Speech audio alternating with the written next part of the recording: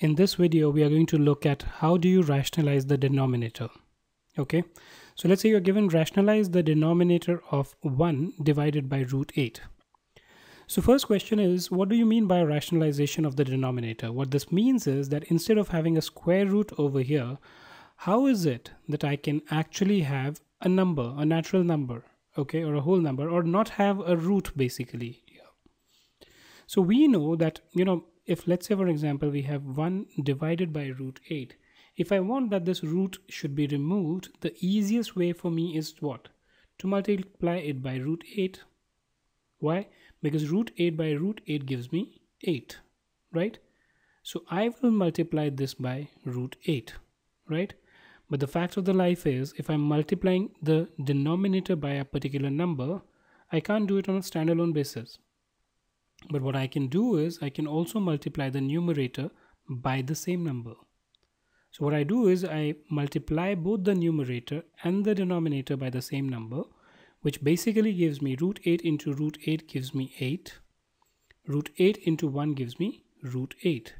So in the denominator now I don't have any root number, and basically it stands rationalized. So the rationalization of 1 by root 8 is actually equal to root 8 divided by 8. Now let's look at another example on this particular thing. So rationalize the denominator of 1 by root 2 minus root 3. Again, this is what? This is like a minus b, right?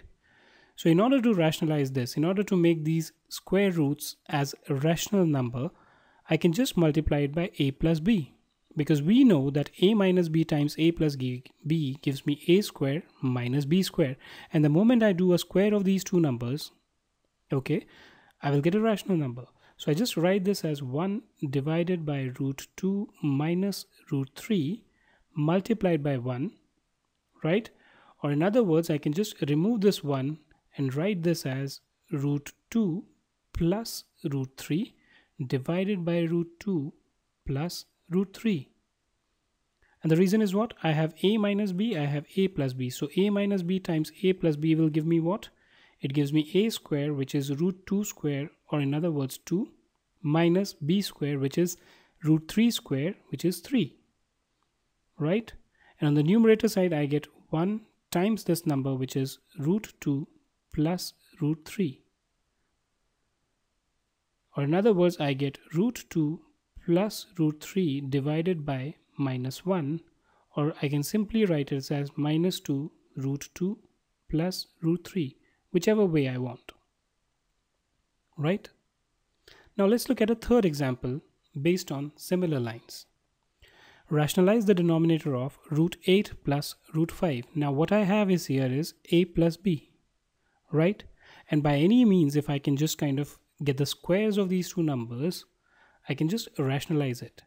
And like we discussed earlier, if I multiply a plus b with a minus b, I can get that answer. So I can just write this as 1 divided by root 8 plus root 5 multiplied by root 8 minus root 5 divided by root 8 minus root 5.